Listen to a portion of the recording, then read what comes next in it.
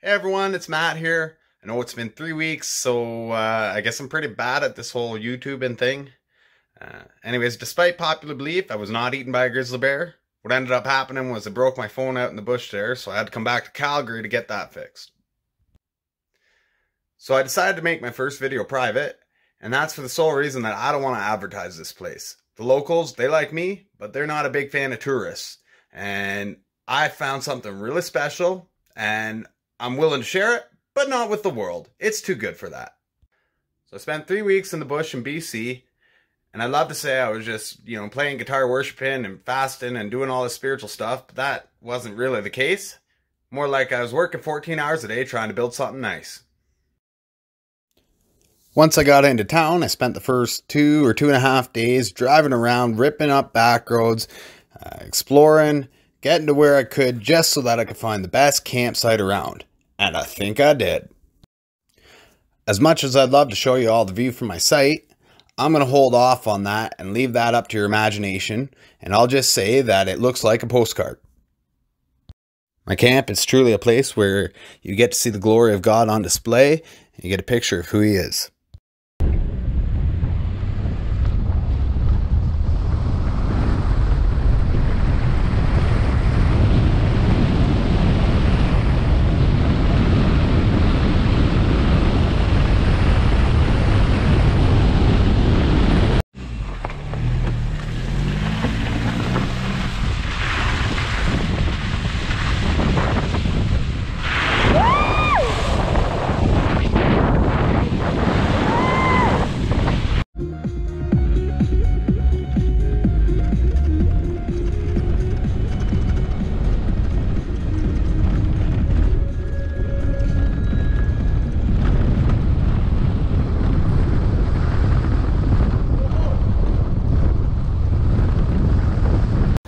So I just decided to do a whole 18 kilometers of off-roading.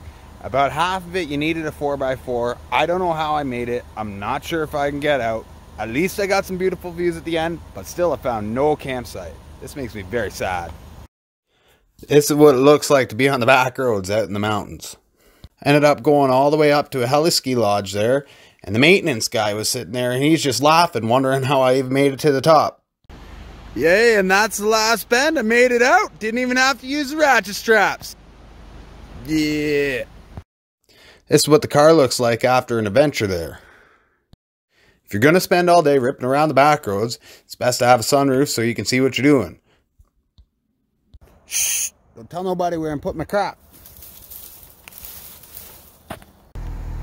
Darn mountains getting in the way of my adventures. I just saw a grizzly bear. Ha! Maybe I went too hard there.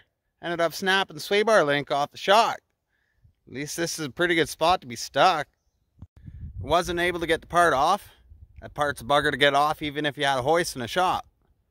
What I did was I tied it out of the way. Always recommend keeping some 20 gauge tire wire on you. You can fix anything with that stuff.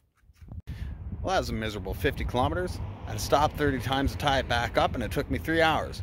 Anyways, I made it to the hardware store, and if you can't tie it up, you can cut it off. Oh, victory in Jesus.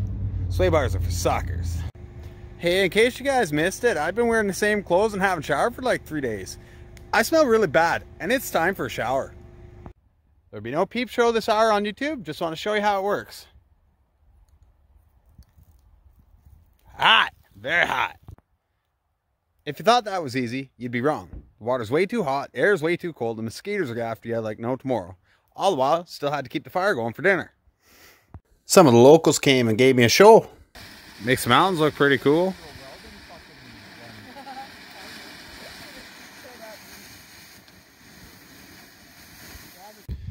There's the tarps. Now wouldn't it be nice if they're just hanging from the trees already? Just tied all my knots, now it's time to raise the tarp.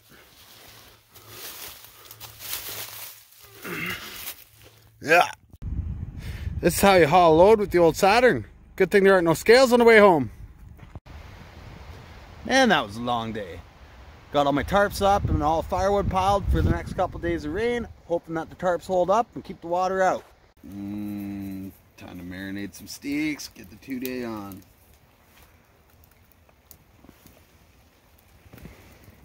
Yeah.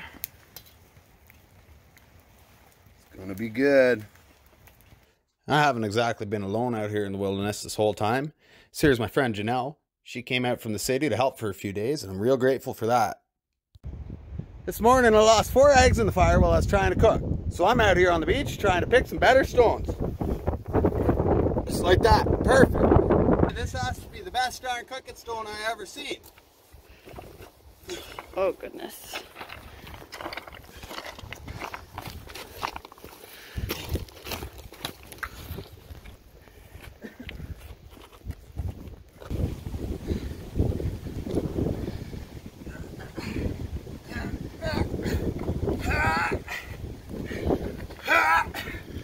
Yeah! Thank you, Jesus. Putting her to work now. You can do it. Atta girl. This road is too muddy. We are not getting out like this, so I'm going to move some rocks up to the front. Get the weight over the drive wheels.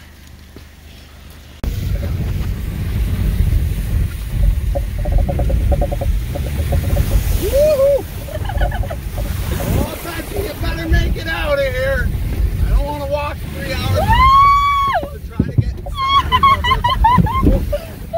Oh, Jesus, I pray that you'd help us get out of here. Oh God, help us, please.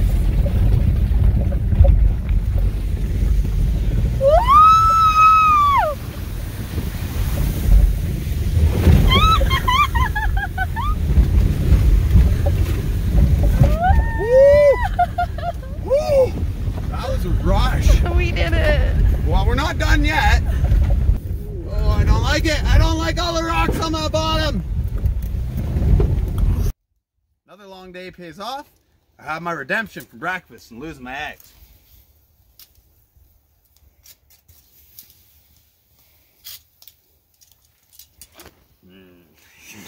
Here's the fire.